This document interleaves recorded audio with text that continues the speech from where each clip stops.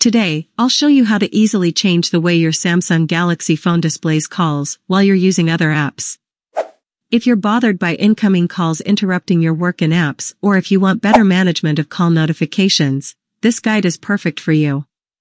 In this tutorial, we'll show you step by step how to set whether you want to see calls in full screen mode, as a small pop-up window, or as a mini pop-up window. So here's how to do it easily and quickly. The first thing you need to do is open the phone app. Right after that, you will see 3 dots in the upper right corner. Tap on them, and then select the settings option from the drop-down menu. When you're on the call settings page, find the option called Call Display while using apps and tap on it. Once you reach this section, like I have, you have the option to choose how you want calls to be displayed. If you choose full screen, every incoming call will be displayed across the entire screen. This means that any app you're currently using will be paused, and the call will take over the whole screen.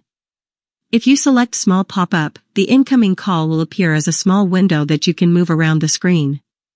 This window allows you to continue working in apps while seeing who is calling, with options to answer or decline the call.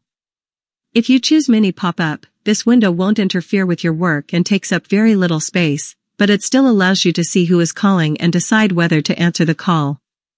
This is the least intrusive option and is great if you don't want incoming calls to interrupt your work.